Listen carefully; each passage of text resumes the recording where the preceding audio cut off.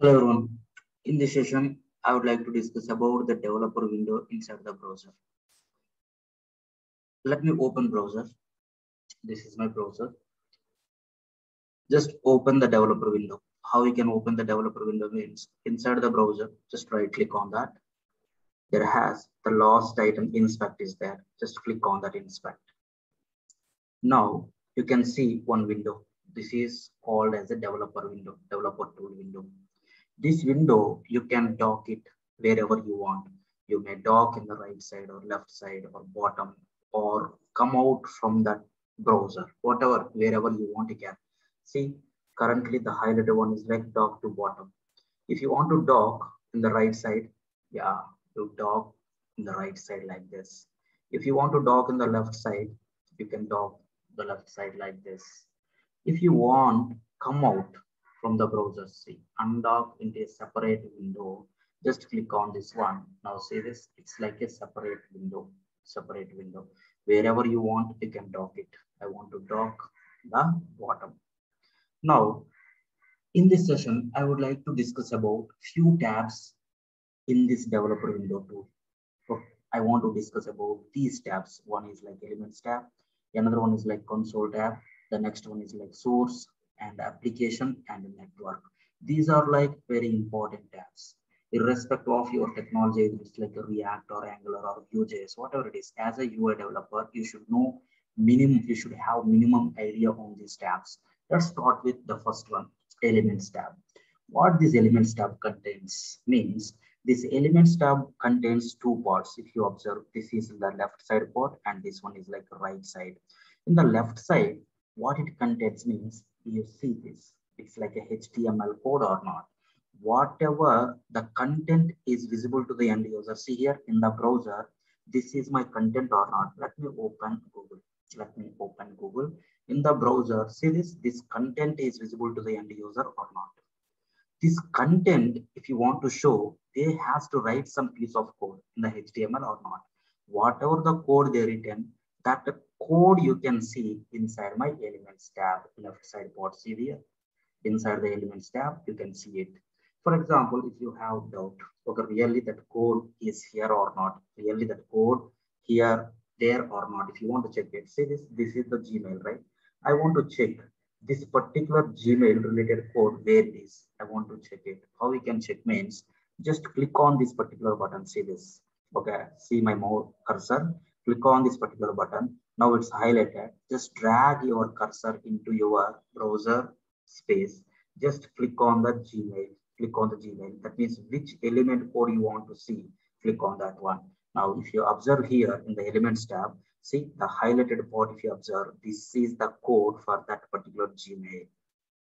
Like this, you can check it. Now you can conclude like, yes, whatever the visible, whatever the content is visible to the end user, that content related code is placed inside my body tag or not.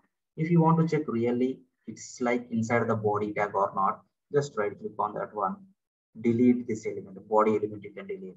If you delete this one, say this, there is nothing is there to visible. Nothing is there to visible. So you can conclude like what? Whatever the content is visible to the end user, that content related code is placed inside my body tag or not. Inside my body tag. Okay, that is about the elements tab in the left side part. Come to the right side. In the right side, you can apply the styles for every element. So for Gmail only, I want to apply some styles, for example. So how we can see the code? One is like click on this one and select this. Otherwise, right click on this one, inspect it. Now see, this is the code for my Gmail. If you want to apply some styles, see in the elements dot style, my color is like red, my font size is like 50 pixel, my font weight is like bold. Like this, you can apply any type of styles for this particular element. So elements tab contains what now?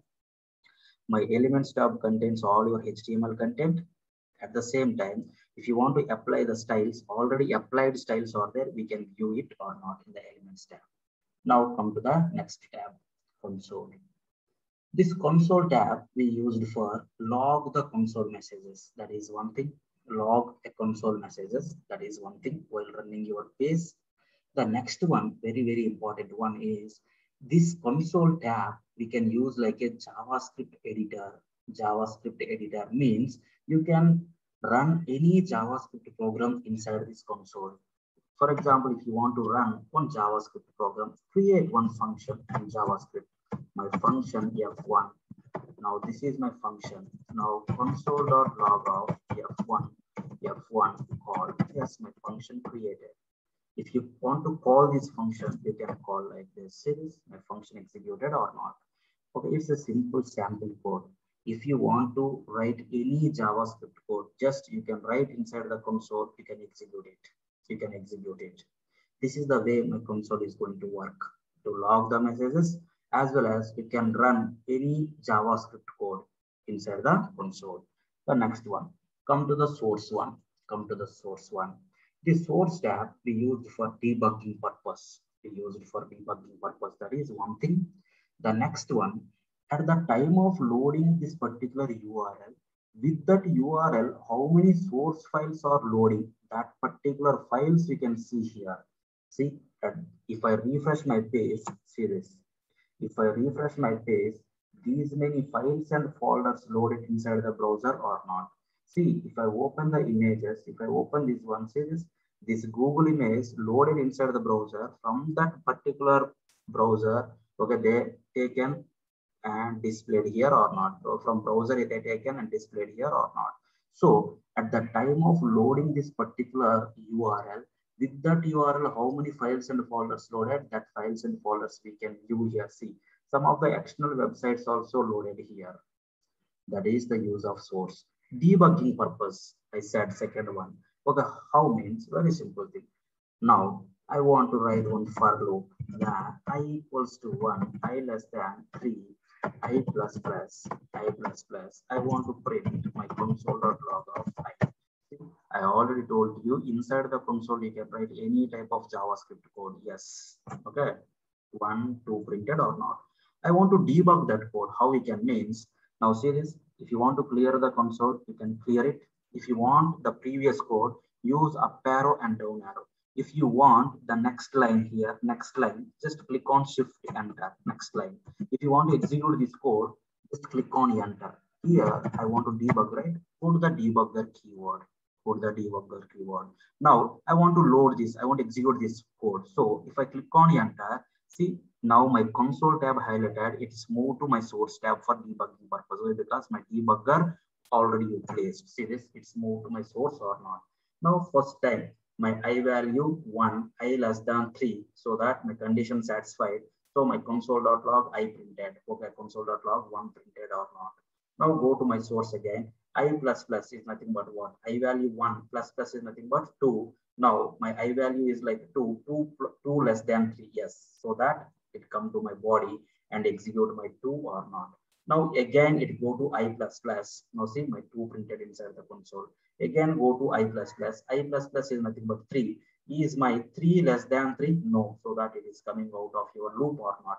If you want to come out of your flow, just click on this button line by line. Click on this one.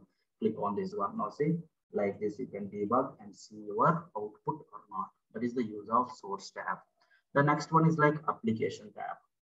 This application tab we used for store some data. Storages it contains. If you want to store some data in your browser, okay, by using this application tab, inside this application tab, by using local storage or session storage or IndexedDB or cookies, by using these techniques, we can store the data inside the browser. In application tab, just you can find the storages, either it is a local storage or either it is a session storage or it's like a WSQL or IndexedDB or cookies. See this is my local storage. This is the data already there or not. If you want to store the data in the local storage, write some JavaScript code here. Console local storage dot set item is the method. Okay, which item you want me to store? The key value you can put it. The value is like a searching, for example. Okay, searching NNN like this. Now see, inside the local storage, my data stored or not, can we check it?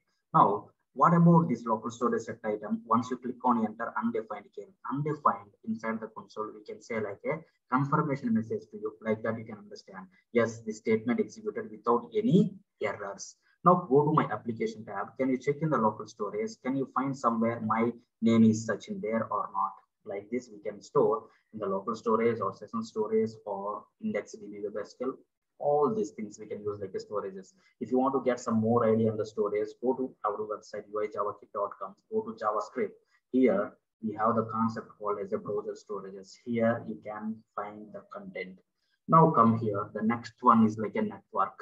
Why we go for this network means now, for example, if you want to show this particular page, that means my page placed somewhere. You have to request it to that guy. Hey, can you come and load here? Like this, you have to send a request and get a response or not.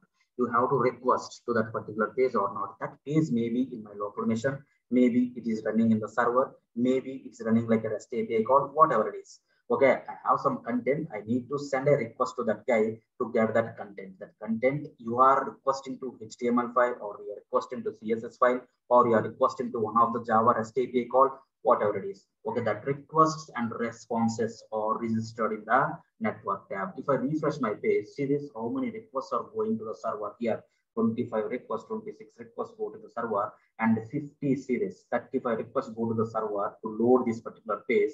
How much data transferred? 74.1 KB transferred or not. Like this, you can find all your requests. Okay, this is my request. If you come to my response, okay, see this, this is the response, you can get it. This is my preview. See, this is only the Gmail and it's going visible or not. Like this, we are sending and we are sending the request to this particular one. If you come here, to whom you send the request, to this guy, you send the request message is like a get, which response you get it. This is the response you get it. This response you only displayed here or not. Okay, these are the mainly frequently used tabs as a UI developer. Thanks guys, thanks for watching.